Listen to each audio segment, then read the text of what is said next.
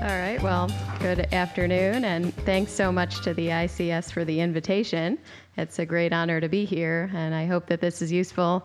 There's probably a range in the audience of experience levels with social media, so hopefully there's a little bit of something for everyone, whether you've never ever tried it or are already using it and are not aware of some of the more advanced things that you can use it for in practice or research. If you do have questions along the way or something's not clear, then please feel free to jump in. Hopefully we can. Yes, you can tweet questions, exactly. Unfortunately, we've been having a bit of issue with the Wi-Fi here, which is a shame because, this is a Twitter session. So the ideal would be that as you're seeing the instructions, that everyone is in the process of signing up for an account so that you can get involved. So there's many different social media platforms. Some of them are public and others are for only physicians. This is a list of some of the public platforms. Facebook does have the widest global reach overall. It is frequently used by urologists. We did a survey on this in the AUA actually, and almost 100% now of urologists have Facebook, over 90%, but many are just using it for personal reasons. So it hasn't had as much professional use. Twitter has had the greatest recent growth in use for medical professionals. We'll talk the most about that. LinkedIn is another common platform for professional use.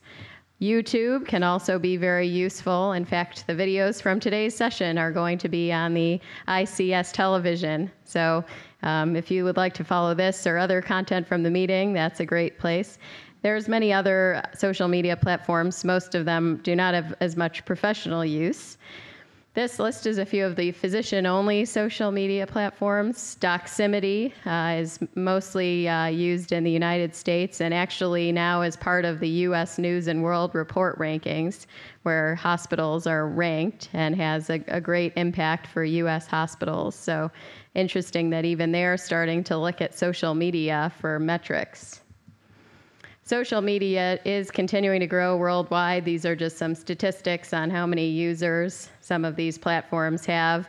So if you're getting involved, it's a great way to broadcast yourself, your work, any other cause that you're trying to promote. So we'll start with Twitter. Healthcare professionals have really expanded on Twitter. Back in 2006, when this started, there were only 23 healthcare professionals, and now there's more than 75,000. So this is a huge and growing audience. So if you want to get started, you can go on your phone or tablet and download the Twitter app, or on the computer, just go to the page, twitter.com, and you can sign up with your name and email. This is what you do first. You choose your Twitter name. So this could be anything you want. I think having it be a part of your name is nice. Mine is Loeb Stacy because Stacy Loeb was already taken. So if you can come up with some variation on your name, or you could have something else. One of my colleagues is Ureteric Bud because he thought that was funny from, the development of the urinary tract. So whatever it is that speaks to you, that would be a very individual name. The only recommendation I have is to make it as short as you possibly can. So any version of your name that's shorter, because it's only 140 characters that can be used in a tweet. So if somebody is including your name, that counts against the character total, and every character matters. So people are actually more likely to engage with you if you have a short name, because then it's easy to include your name in. If it's 14 characters long, doctor with the first name and a last name, it's just too long to be included frequently. Then creating your profile. This is another very important stage. A lot of people who just join still have the egg. They don't upload a photo, and people do not follow you or are not as engaged if you're an egg. So they always say, don't be an egg. So you want to put on a photo, and it's nice because now I have friends from all over the world who I see at conferences, and you can identify them. Oh my gosh, you're the guy I've been talking to on Twitter, because you see their picture with their tweets. So, you don't want to be anonymous. The whole goal is to network and, engage with your colleagues from around the world. So I would pick a professional headshot and keep a good profile with exactly your current position, your location, a website, because the goal is to let people know who you are, and then like-minded individuals will follow you. So if you don't say, so you could say assistant professor of urology, or, gynecology resident at blank hospital, in Sheffield, UK. I mean, it should say exactly about you so that people know whether you're somebody they want to engage with. If the profile doesn't say any information, then I usually will not follow the person, because I'm not sure if they're, a urology resident or an axe murderer. So if there's just some kind of medical information there, it helps to let people know, or research. Then next step is just choosing who you want to follow. So what's nice about Twitter is that you don't see information from anyone except for who you pick. So this is constantly curated by you. So ideally, it should not waste any of your time. It shouldn't be a time sink, because these should be things that you want to know about anyway. So you can search people's names, or you can look at someone who's already on Twitter that you know and look through the list of people that they follow, because probably you might want to follow some of the same people. So for example, you could choose, at ICS office is the ICS. So you could see who follows the ICS and who the ICS follows right on their page. And probably right there you could click on, several other users that you want. All the major journals have Twitter, so look for journals that you would want to know what they're coming out with. If you have hobbies, a sports team, it's a great way to get instantaneous information about anything. So probably everyone's feed is very random and completely different from everybody else's, because it is so specific to you and your interests. This is some terminology. So a tweet is the standard message on Twitter, and I think the best thing about it is that it's 140 characters or less. I just don't have enough attention span or time to read this long blog from people about what they think. So if you can't say it in 140 characters or less, it can't be tweeted. So it forces you to be concise about your message and really just get to the sound bite. And if people are interested or there's more information, hopefully you can use a link. The feed, this is just the stream of tweets that you read. So like I said, it depends on who you follow. So if I only follow, the ICS and Syracuse basketball, my feed would only have tweets from the ICS and Syracuse basketball and nobody else. So if you follow 900 people, then your feed is going to be very long, because some of those 900 people or organizations are going to have a lot of tweets. So how much you want to read on a daily basis also depends on you. If you find that somebody tweets too often and you can't keep up with it, or it's just clogging your feed, then you just stop following them at any point. And then you can get it back to how you want to be reading it. A retweet is when somebody else tweets something that you like or support or think has an important message. So you just press the button retweet, and then it goes to all of your followers, because everyone has a different set of followers. The people that follow me may be different than the people that follow you. So if you say something that I think is important for people to know, then I can hit retweet, and then everyone who follows me sees the same information. So it's a nice way to show support or help spread a message about something that's important. And then the hashtag. This is probably the most critical. This is like your search term. So if you want your tweet to be grouped with other tweets, it's just like using keywords for PubMed. This is how things get indexed on Twitter. So most conferences have their own hashtag, and if you want your tweets about the meeting to appear with the other tweets, then you would just use the hashtag. So the ICS office used ICS 2014 to issue some tweets about this meeting. So I just tweeted something about the meeting and put hashtag ICS 2014. And that way, if somebody wants to go back and see what was happening at ICS 2014, they just search for that in Twitter, and it'll come up with chronological listing of all the tweets that have been issued during the meeting. This is what it looks like. This is the AUA's profile screen. So basically this has the user's information, their photo or avatar. that gives some suggestions on who to follow. So you can get more ideas from Twitter. It actually has some learning to it. So if you follow a bunch of gynecology organizations, it'll recommend other gynecology organizations. So it helps give you ideas. And then the main page is just your feed. So this whole listing here, I don't think this is working, but the list here is just the feed. So these are the people that the AUA is following and what they tweeted most recently. Then if you want to post a tweet, you can just click on the tweet button and just start typing a message into the blank here. So this is an example of a tweet that the AUA wrote in reference to Men's Health Week. They added a photo. They have hashtag Men's Health Week. So this way, if anyone else is tweeting about Men's Health Week, so when it's the week that is for incontinence, there would be a lot of tweets about that, for example.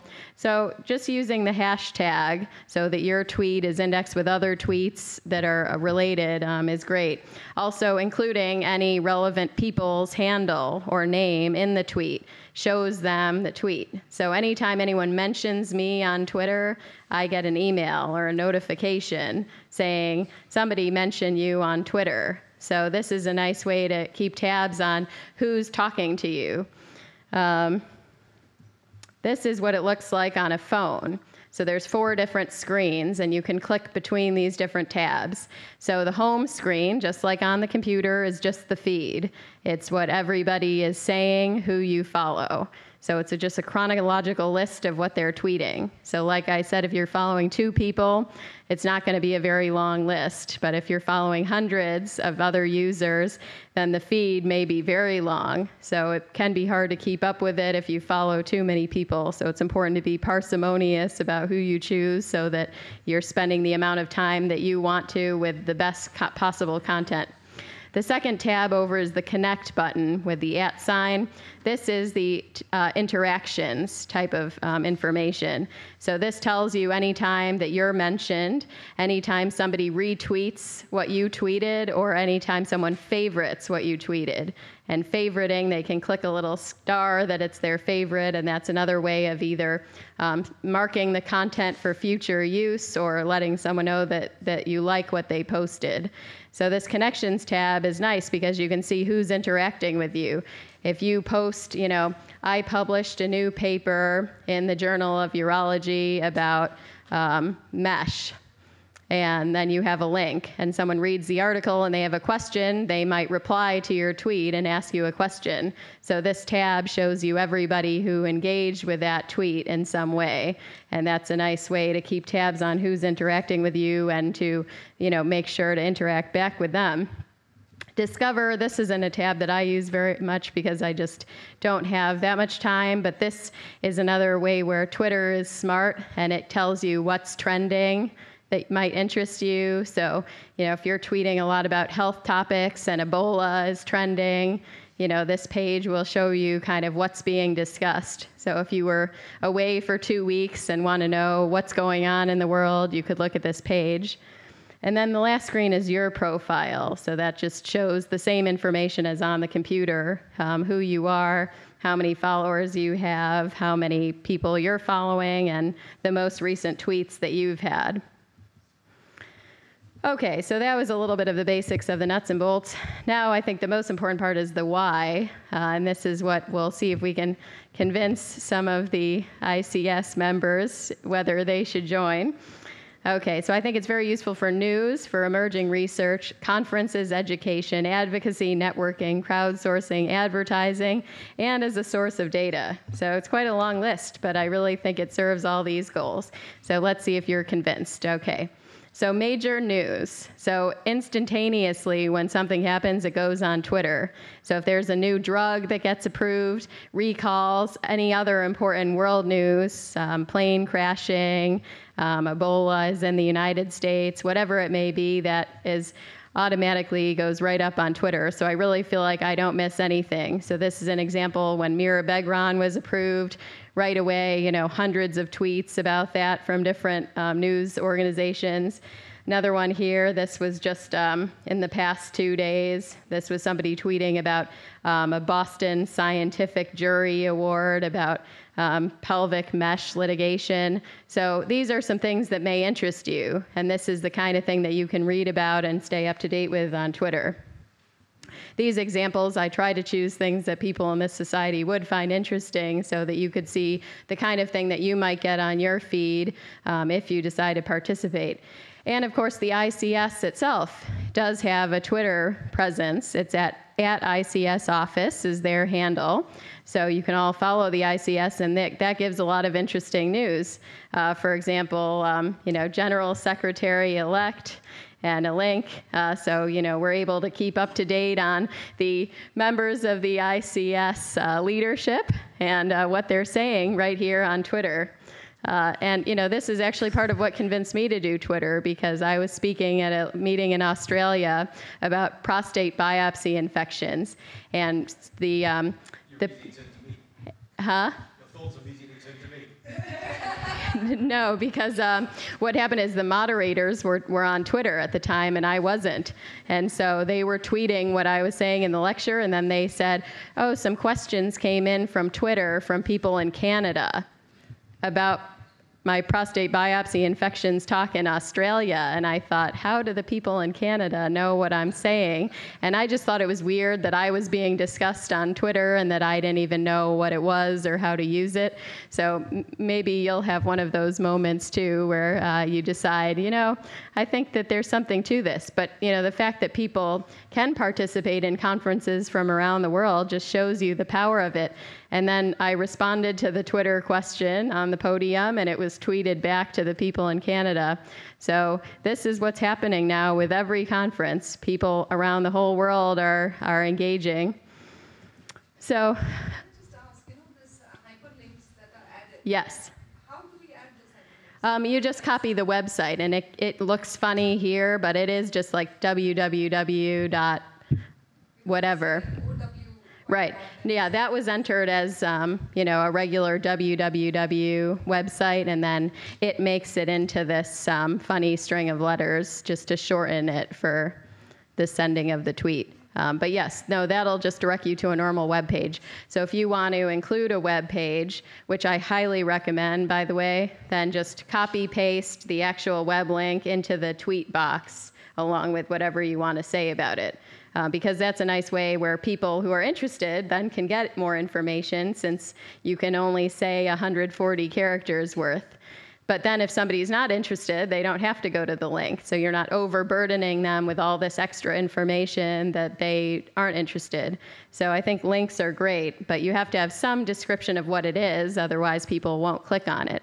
So this is a great example here, because if you want to read the ICS news, then there's a link. So if they just say, the new ICS news is out, but there's no link, then you're like, I'm interested, but now I have to go search for it. So you don't want to make people work so hard. If you're trying to spread content, it's good to put it out there. Emerging research. So this is probably my favorite use of Twitter, is just keeping up with publications, because we're all just inundated. There's just so many journals, and it's just hard to keep up with all the articles sometimes. And I'm sure that that's a problem that many people face. And already there's a lot of sites that deliver emails, like Medscape, that summarizes some of the articles that have come out. But sometimes even those blurbs can be very long to keep up with. So Twitter, I think, is a great alternate way to learn about things. New England Journal, JAMA, all these journals are on Twitter, and they just tweet short sound bites of the articles that come out. So, I follow the New England Journal, and most of the stuff isn't really relevant to me as a urologist, but every so often there's something about prostate cancer, and then I'm like, whoa, I'm glad that I knew that that was in there, because this is, the next anti-screening thing that's going to come out or something like that. So definitely good to stay on top of, and it's very quick. I scroll through it when I'm waiting at the bus stop or in the line at Starbucks. So this doesn't have to dominate your day. It doesn't have to be something you do while you're at your desk. It can be in downtime where you'd otherwise be doing nothing on the subway, and now you're going to read through all of what came out to see what you need to know about. These are some examples of emerging research in this area. So, for example, the AUA was posting an article that came out in the New York Times about how Kegel exercises can be useful also for men. Many of the review journals are on there. So Nature Reviews in Urology every year publishes some review articles about, important developments of the past year. So I think, if you were reading this article, it'd be very interesting to find out what they thought was the most important topics in female urology from 2013. Uro Today every day has updates. So if you were interested in total pelvic floor reconstruction, then you would see this and you would click on the link. And journals are actually now starting to request tweets. So this isn't always even optional anymore. And at some point, we will all be forced to understand and do this. European Urology and the Journal of Endourology in our field are both requiring, not requesting, but requiring that in order to submit a paper, you have to write a tweet that would be sent out if the paper gets accepted. Because, they want to promote your work. If they think it's worth publishing, they want it to go on Twitter, so they want you to write a soundbite that could accompany your paper on Twitter.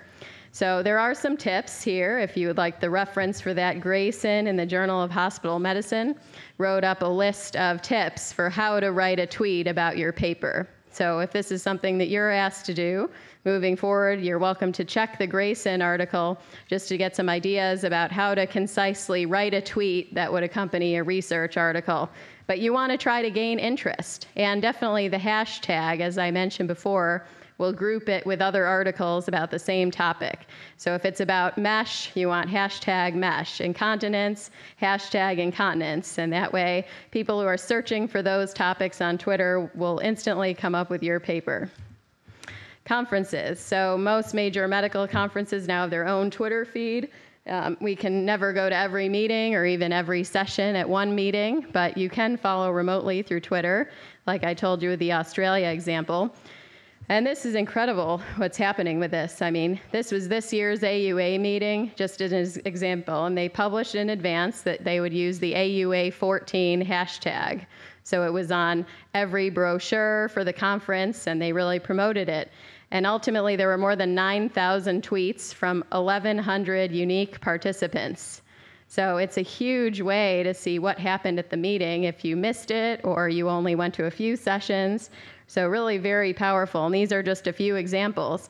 So the Urology Times is saying new marker of mid-urethral sling outcomes. I saw an interesting presentation, so I tweeted about it, that of 11,000 board-certified urologists, only 5% are women. So if you think something's interesting, you can write it on Twitter. And a lot of other people who are following you would probably find that statistic very interesting. In fact, that got 8 retweets and 5 favorites. So there are quite a lot of people who saw that and thought that that was interesting data. Educational activities. There is already a monthly urology journal club on Twitter where people write in over a 48-hour period discussing an article.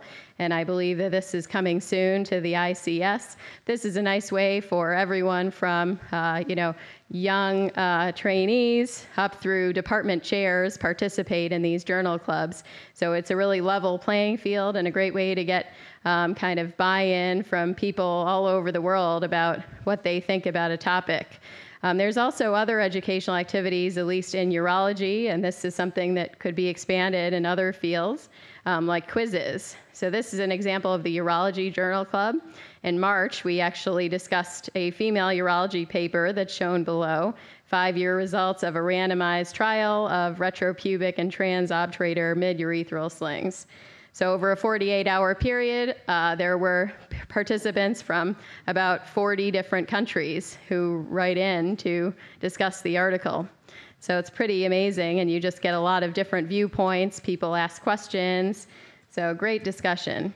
These are the urology quizzes, and this would be possible to do in any other specialty as well. Like the example on the left is, for trainees to learn what a hydrocele is. So in this case, it transilluminates. So, this is a quiz to see if you can get the diagnosis. So there's a lot of potential for educational use for this too. advocacy. Twitter is great to support a cause to a large audience because it's so much larger of an audience than most of us ever have. I mean, in terms of media, even if you're in a newspaper or something else, you can't guarantee how many people will read it. But I mean, if you have a couple thousand followers on Twitter and they see your message and one person retweets it and they have a couple thousand followers, you can see that within just a few minutes it could go to 10,000 people. So the reach of this and the instantaneous nature is just totally unprecedented. So this is an example, I couldn't think of any better example than when the U.S. Preventive Services Task Force recommended against prostate cancer screening, and there was just a huge outpouring. But, who are you going to call about this? You can write to your congressman that you think it should still be reimbursed, whatever. Now, on Twitter, you can direct your tweet at anybody. You can write a tweet to President Obama. You can write a tweet to whoever. And they may or may not respond, but they'll probably see it, and if enough people advocate a certain cause, then often it does get some attention because there was an outburst on Twitter. Networking. So it's great to provide a forum for interactions with colleagues from around the world. This is just some examples at some of the conferences recently. People have invited people to, receptions on Twitter. It's also a nice way to start tweet chats so you can engage patients, patient advocates, other doctors joining together to talk about a topic, and it can really expand your professional network with a large group of people. So this one on the right was a tweet chat that was about incontinence. So they publicized it, and a lot of people from all over the world wrote in. This is just to show you how broad this can get. So this is just a map of my Twitter followers. I have over 2,700 followers from 79 countries on 6 continents. So I don't even know this many people. I've never been to most of these countries, and I would never have met most of these people otherwise. So the fact that I could have engagement with people in all kinds of countries all around the world instantaneously is just really amazing. Just a bit curious, Twitter's not a big thing in Denmark. Is that your personal profile? This is for my profile. You got like a professional profile as well? No, my profile on Twitter is just a single profile. I recommend, my personal practice is to have a complete wall. So my Facebook page is what I use for, pictures of my family vacation or a photo of my wedding. And my Twitter profile is like my professional outward self because that's seen by everybody. Whereas Facebook, you have to be my friend. So I only become friends with people on Facebook who are my actual friends. And then Twitter, you can search on the internet and read somebody's Twitter feed unless you protect it, which I don't recommend. So I think you should just, maintain professionalism and just have, ideally a single profile where, and the people who are interested in the same topics as you and tweet about the same things, you will find each other. And it just keeps growing.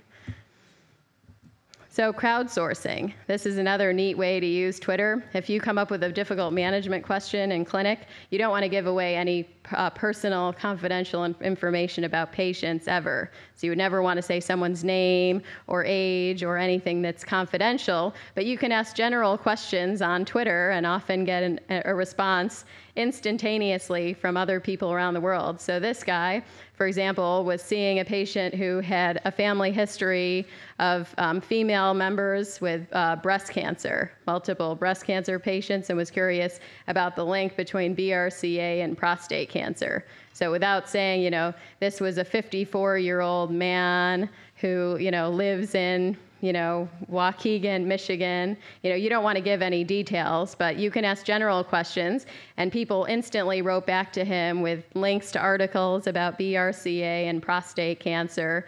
So, phoning a friend has taken on a new meaning now because you may not know somebody who's an expert in the topic, or you may want to phone, 1,000 of your closest friends from around the world, and that's what you're doing here. Because you might get responses from the UK, Australia, the US, Brazil. You just never know, and it's a great way to get information. So here's another example. This was a physician in the UK who said, with your permission, can I ask a question? Who in their practice does urodynamics before tape insertion? All patients, some, or none? So that's someone in the UK. Then Mike Leverage writes back. He's from Canada. So within a minute, he writes back. Huh? He's from Kingston. Exactly.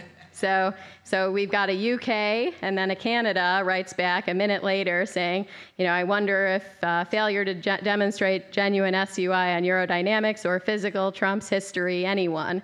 And this other person, Philip Abosh from the US, writes back, what his teaching was with a link to a PubMed article. So you can really just crowdsource your colleagues on what they're doing. Do they know the evidence? So great way to have an international discussion, and all of this took place in about 5 minutes. Advertising. So it's a great forum to disseminate information about anything you want to promote. So if you've got a clinical trial that's accruing, you can say, we have a new clinical trial for XYZ. And if patients are looking for that, they might come to you. If you're hosting a support group, you can list it on Twitter. If your research is going to be in the news, you can say, I'm going to be in the news. So this is a great way to spread the word about whatever it is that you're doing so that more people will engage. So down below is an example. I host a radio show on Sirius XM on Wednesday nights. It's our satellite radio in the US and Canada. So I always issue a tweet before each of my shows about what I'm talking about, and that way, if people are interested in Kegels, male breast cancer, or a vasectomy and prostate cancer, then they could tune into my show. But if I didn't tweet that, then people may not even know about it, and maybe some of them would want to listen. This is another example. Dr. Shepard is tweeting, want to know about foods and exercises to keep your pelvis healthy. Tune in at 7:50 a.m. So, if you're doing something that's interesting, and it probably would be of interest because these people wouldn't be following you if they didn't have common interests, then it's a great way to disseminate that information. So, is Twitter actually fulfilling these roles? So this is a survey that we did, kind of a pilot study, Dr. Borgman and myself at the EAU meeting, where we asked Twitter users whether they actually found Twitter to be useful for networking, disseminating information, research, career development, advocacy, and doctor-patient communication. And as you can see, all of them were the majority of people felt that they were having utility in these particular domains from using Twitter. The highest of all was networking and disseminating information, where nearly every person on Twitter felt that it was useful for those two purposes. Exactly. Well, you could, actually. You would say, survey about Twitter utility in medicine, and you take a picture. So if it's ever something that can't be described, you either include a link to another source, so if this was posted somewhere, or you take a photo. So what I commonly do at meetings is take a picture of somebody's poster and then tweet, interesting new data about mesh complications, hashtag ICS 2014. And if somebody would want to see that poster, then they can click on the photo, zoom in. So you can always disseminate information in other ways, but not by making the tweet longer.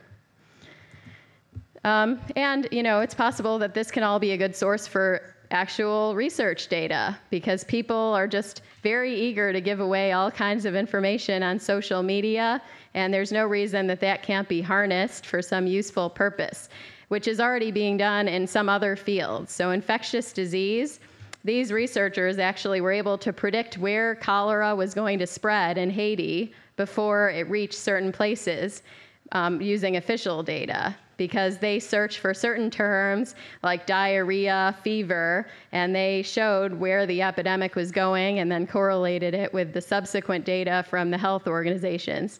So this is the future, and as we become better with bioinformatics, it may be possible within our own specialties to harness some of the data from Twitter to get statistics on what people are worried about. Facebook.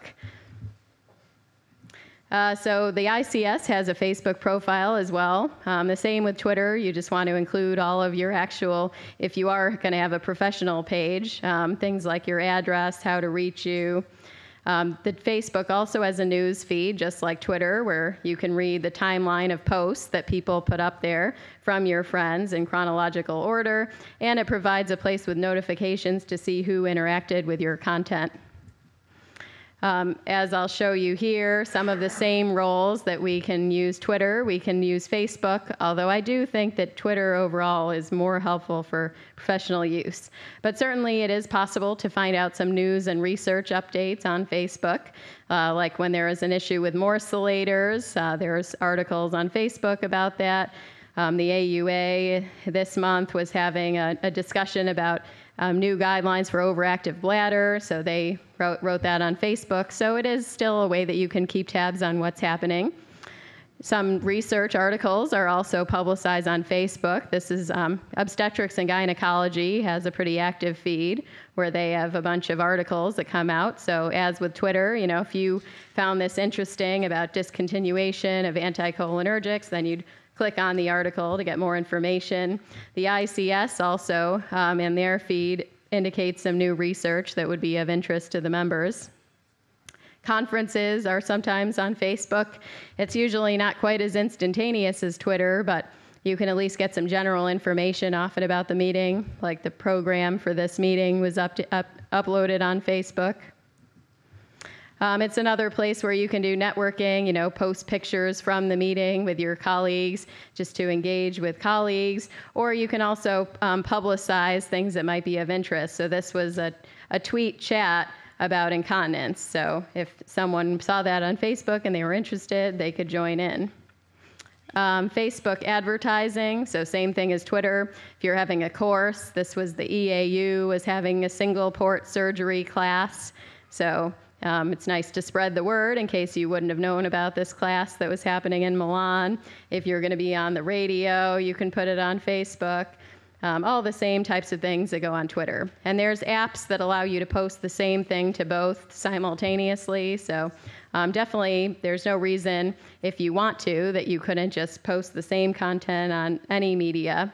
And it may also be useful for research. This was a cool study where they correlated people's interests on their Facebook profile versus the prevalence of obesity. So cities that had people with more interests in activities had lower rates of obesity, and cities that had people with more interest in television had higher rates of obesity. So I don't know where this will head in urology or gynecology, but this is, you know, the future, I think, and it would be very interesting to see if anyone starts using Facebook for research purposes. Other platforms, so LinkedIn. It's always good to just maintain a profile on LinkedIn. This is really more for just a description of who you are professionally. So you just write in your job description. You can update it with your publications. People can interact with you. I think it's more useful in business than it is in medicine, personally, because most of the messages that I get through there are from recruiting agencies and things like that. And to tell you the truth, at least in academics, I think if I were to leave NYU at some point, I would probably know the certain places where I wanted to go in whatever city I was trying to go to. So I don't think it's as important, whereas if you were, you know, maybe outside of medicine where there is a broader scope of places, it might be more helpful. But nevertheless, it's another way that people can engage with you, see what your updates are. So it is good to have a profile on all of the social media platforms. And you are able to put some of the same updates on LinkedIn. So this was, you know, a professor at Oakland, and he, you know, put on there an article about lycopene and prostate cancer risk. So you can share articles that would be interesting to your followers. When you get a job promotion or change institutions, that can go on LinkedIn. So it's a nice way to just let people know about what's happening with you. YouTube. This is great, especially I think for how-to videos, definitely in any of the surgeries that we do in urology or gynecology. There's tons of YouTube videos, and sometimes there's no better way than just to try to see how something's done, more so even than reading a book. ICS Television is an amazing YouTube channel. They have done just such a professional job in this organization of posting, real content from the meetings. So this is another place where if you miss some sessions or you need a recap on a topic, you can look and see whole videos of presentations on stress incontinence, whatever it is that you're trying to research. So YouTube is a great place to either look for new educational information or start your own channel. The drawback is, like with anything else, some information can be misleading.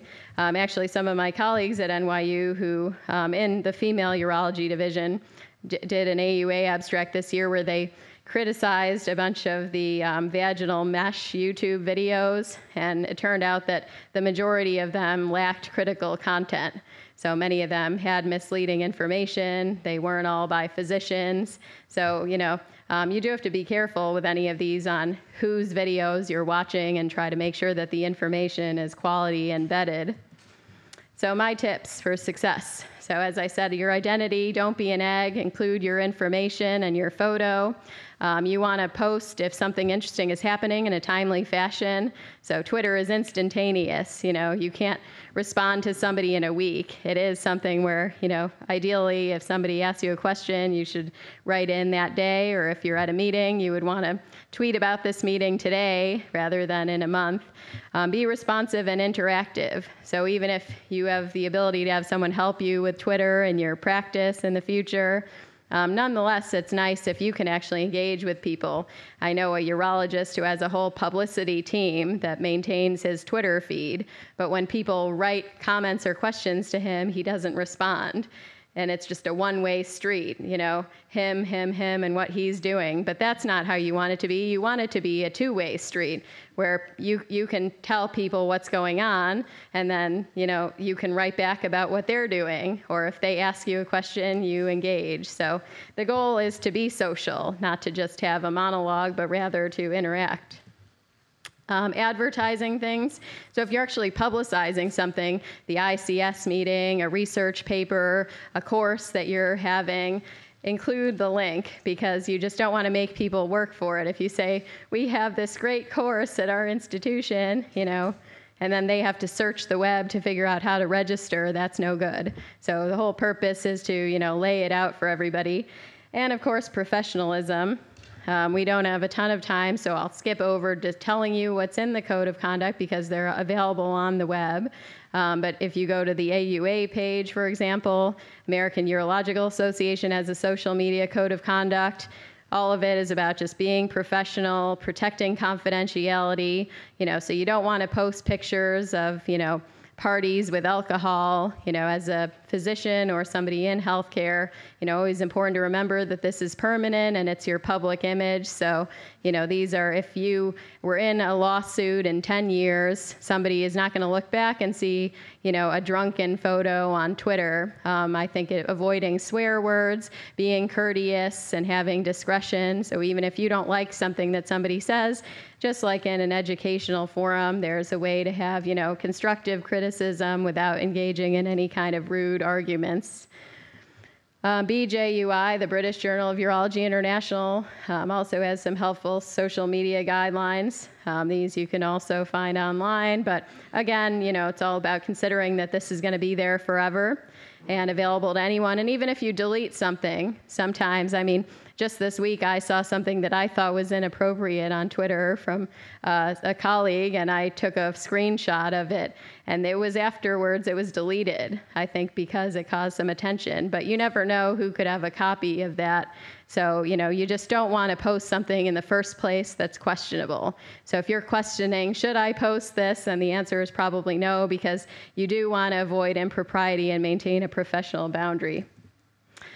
So, in conclusion, the use of Twitter in medicine continues to expand, useful for all of the purposes that I showed. I think especially for updates on the news, research, participating in conferences that you're at, participating in conferences in other countries that you couldn't go to, finding out information from people, publicizing events that you're having or things that you're doing, and maybe even in the future as a source of data for research.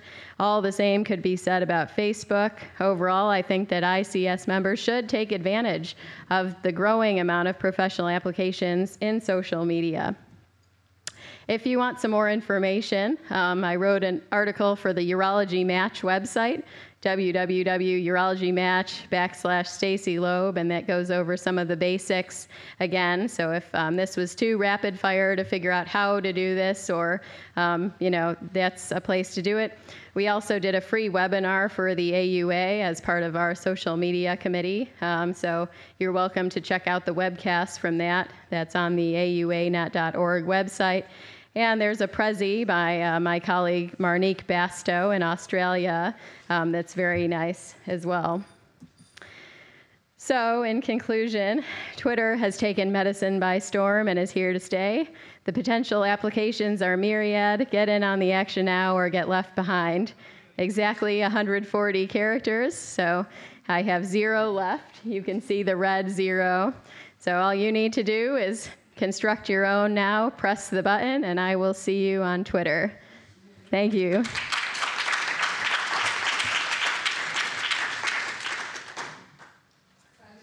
Time for a couple of questions. Senator, if you want to... Thanks, that's a great presentation, but what are the pitfalls? Well, I think the pitfalls would be, if you don't follow the professional code of conduct, there can be consequences. There was a nurse at Cornell Hospital, for example, who tweeted a photo of an emergency medicine triage area after a trauma victim and was fired for it. So if you take a picture in the operating room, I've seen people post pictures where, part of the patient's abdomen is showing because they're trying to tell that they're doing a new procedure. That kind of thing can totally result in disciplinary action. So I think the main pitfalls to avoid are, not doing anything that would break patient confidentiality and not posting any content that's unprofessional. Otherwise, if you keep it clean and you're just discussing your thoughts on research papers, posting updates about conferences and what you're doing, I really don't think that there's any negative that could come of that. In fact, the benefits have been huge. I feel like I am so up to date on everything much more easily than in the past in terms of research, meetings, and have made hundreds of new friends. We even have meetings now at, all of the urology conferences like tweet ups where, we all go out together with the people we met on Twitter. And these are a very random group of people from all over. So it's just a nice way to meet new friends, even within your own profession. Great. Do you have a question? Yes. Thank you very much. I realize that I'm actually following you on Twitter.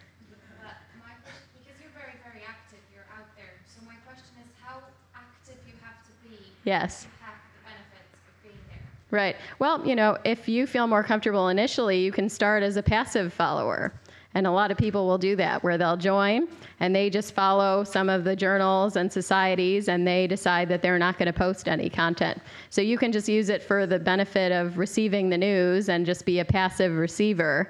But, you can get engaged as much as you want. I think that it's unlikely that as many people will follow you, though, if you don't tweet, maybe at least once every 1 to 2 weeks. Ideally, it would be once a day. But there's also a too much tweeting. So there is a curve to this, just like with everything else. So if you're too few, people will eventually see that you're not active and it's not interesting. So then a lot of people stop following you or you don't gain a lot of new followers.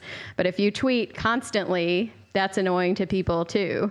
So there's a few urologists I know that at the meetings they'll tweet, standing in line for lunch, too long a wait, hashtag AUA14.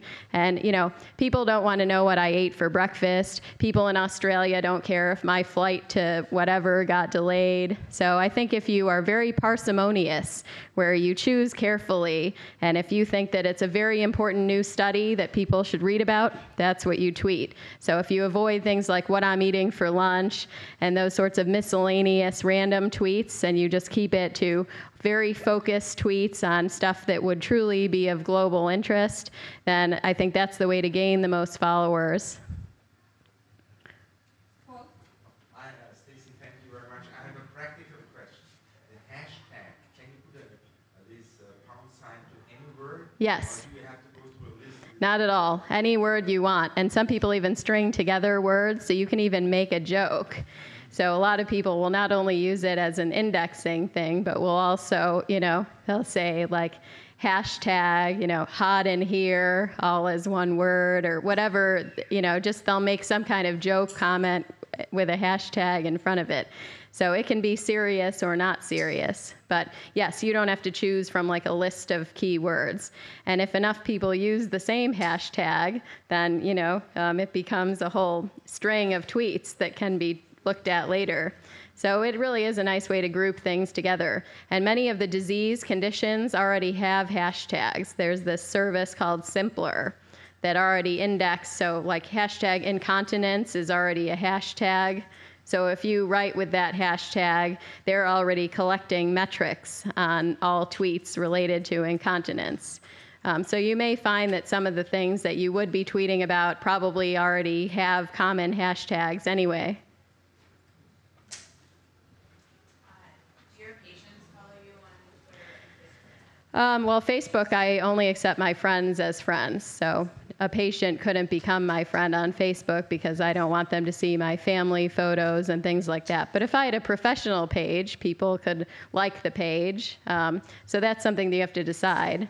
For me, I just use Facebook personally, and a patient couldn't possibly. For Twitter, anyone in the world can follow me. So I do have patients. Mostly they're other healthcare professionals. People in the media follow me, a bunch of, science reporters. So sometimes if I tweet about something interesting, I get contacted by reporters to give interviews about it.